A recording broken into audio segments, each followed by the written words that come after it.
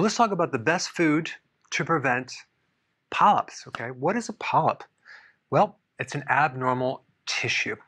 And I want to teach you a new word, pedunculated. Okay, pedunculated means that it has a little bit of a stem growing off of something. Like in your colon, you have these little stems or stalks that can grow. That's what a polyp is. Go ahead and say it with me, pedunculated. So now you can tell your friends and family that a polyp is a pedunculated tissue in your colon.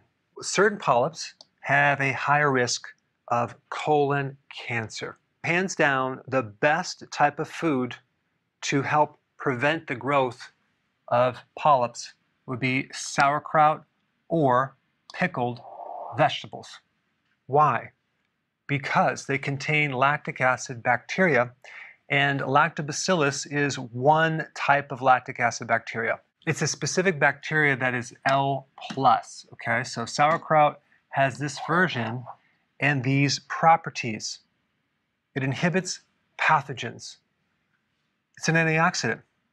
It's an anti-inflammatory. Because when you have inflammation in your colon, that by itself can stimulate tumor growth. Also, this bacteria helps to tight junctions in your colon, so it can prevent leaky gut. Also, this friendly bacteria binds to carcinogens, which are things that cause cancer. It will also decrease mutations and decrease precancer growth. The benefits of sauerkraut or pickled vegetables is that you not only have the probiotic, you have the prebiotic, the fiber, which then feeds the microbe.